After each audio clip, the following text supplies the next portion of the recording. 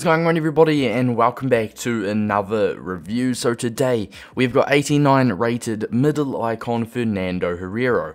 It's probably not even Hierro, I'm probably butchering that, so please let me know whether you're from Spain or you are a fan of this man himself. Please let me know down below how to pronounce his name, because I am honestly absolutely terrible with his names. But coming in at 400,000 coins, this card looks very nice.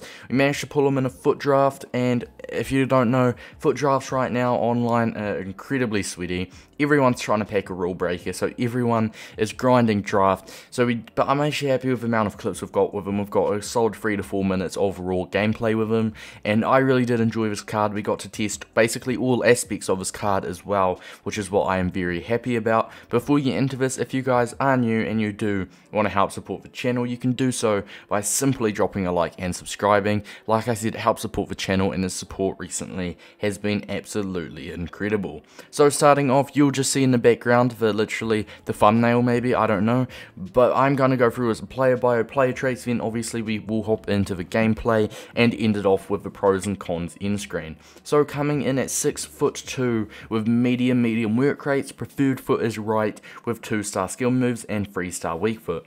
What I can notice and say straight away is the medium work rates, but not going to be great. As a centre back, you need high defensive work rates. Yes, you can go around it, you can counter it with custom tactics. Make sure he's on stay back while attacking. Otherwise, he'll be pushed up further than some other players, or centre backs, I should say. Like, it's not end breaking, it's not game changing. It's better than low, right? It's better than medium-low. So medium, it's already going to be a con. And I can say there were times where he was caught a little bit out of position and he was pushed up a little bit further than the others. But hey, it is what it is, and I feel like having him on stay back while attacking in your instructions will easily counter it, because he is a top card. Going to attributes, the main reason, 71 pace. Not too much pace. As a centre back, it's acceptable. With a shadow, which without a doubt go with a shadow, you need a shadow on this card. He goes to 81 pace. Last year it was a plus 15 sprint speed boost and a plus 10 acceleration boost with a shadow, but now it's only plus 10 on each, so it's had a little bit of a nerf, but still a shadow will put him to 80 acceleration and 82 sprint speed, giving him a total of 81 pace, which as a centre back, it is what it is. If you have a pacey centre back next to him, then that's ideal. You can push out with a pacey centre back, and then you can have him on stay back, and he will stay back. With his work rates, he's got medium attacking, so medium, he'll stay back, he won't do too much.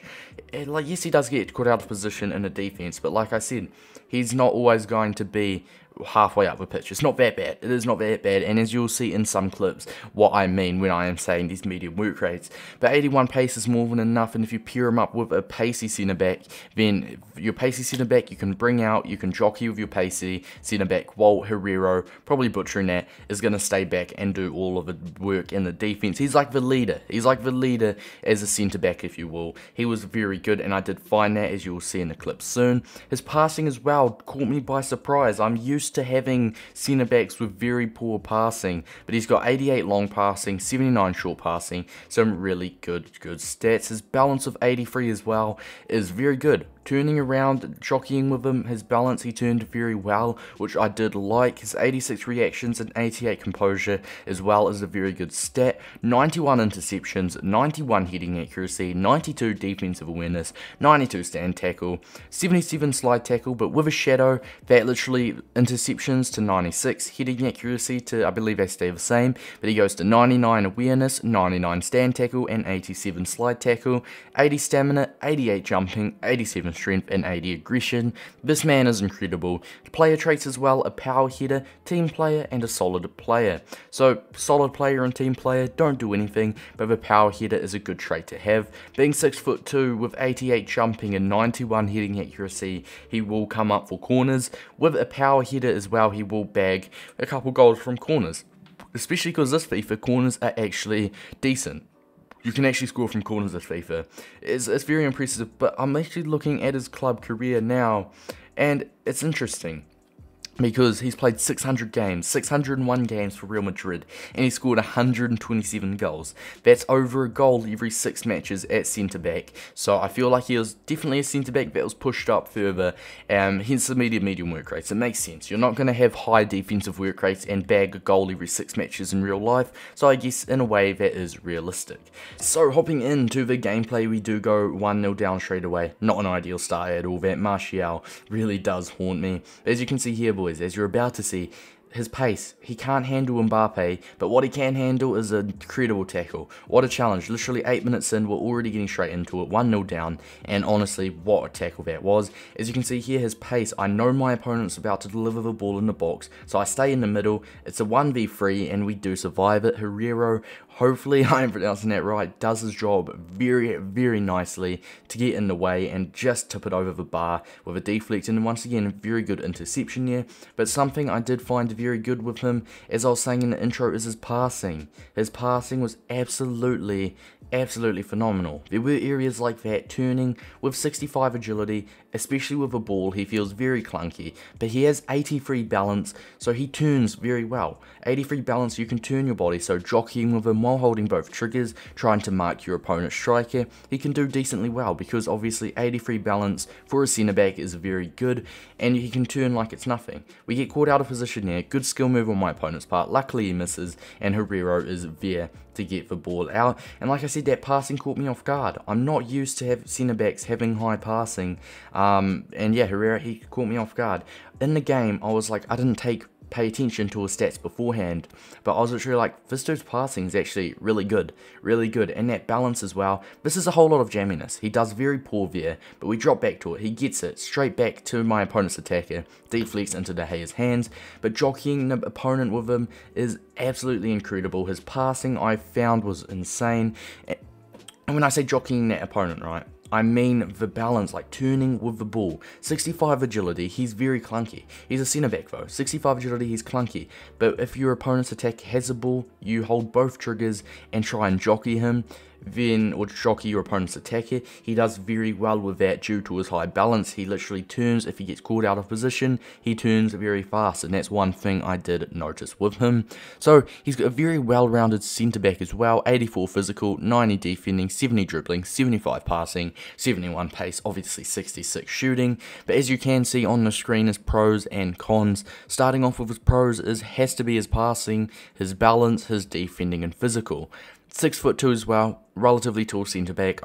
I noticed that he does win a lot of challenges. Power header trait as well, with a power header trait, plus 91 heading accuracy, plus 88 jumping. As I said in the intro, he is going to be very good in the air, both clearing it and trying to bag a goal or two from a corner, which is very, very meta this FIFA. I notice you do score quite a bit from corners.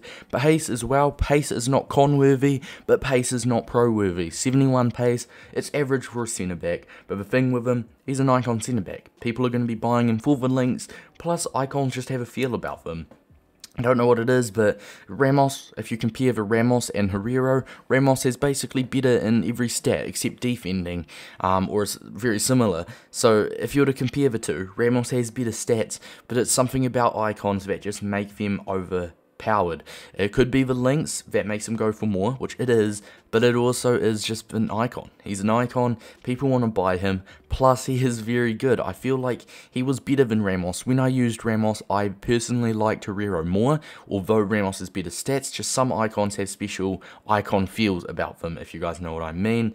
But one thing, like I said, is the balance as well. That will be under a pro. Usually it wouldn't matter as a centre back, but when you've got 83 balance, jockeying your opponent's attacker, he does very well. If he's caught out of position, as you saw in a couple of clips here, then he instantly turns around. And what I was talking about with medium work rates does go under a con, because he was pushed up a little bit further now and again. Sometimes it paid off. For example, that interception with him, that's his work rates. He started to push up the pitch a little bit. Yes, not ideal for a centre back, but it can pay off very big, and it can start a counter attack. So it's not the end of the world, but his medium defensive work rate will be under a con. Also, under a con is literally just that's really it. That's really it. I'm looking at his card, I'm like, what else would I put under a con? And I'm trying to remember when I used this card, which this footage was from a day ago. That's really it. His work rates weren't great, but other than that, the shooting doesn't matter. His passing was incredible. 88 long passing, 79 short passing. His pace as well is acceptable. Once again, not con-worthy, not pro-worthy. His pace was acceptable. His dribbling, agility of 65. Yes, he's clunky on the ball, but that does not matter. He is a centre-back. And as for defending and physical, he's basically everything you can ask for a centre-back. For the recommended chem style today, it's a no-brainer. It has to be a shadow. You need that pace boost. Going to 81 pace, as I was discussing in the intro, is just incredibly important.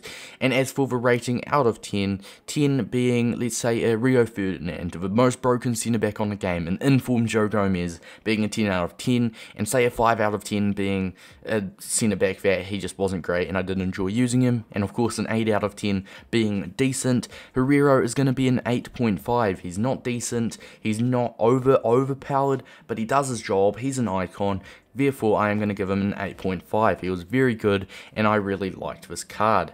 Now, is he worth it? Coming in at 400,000 coins, yes, he's worth it.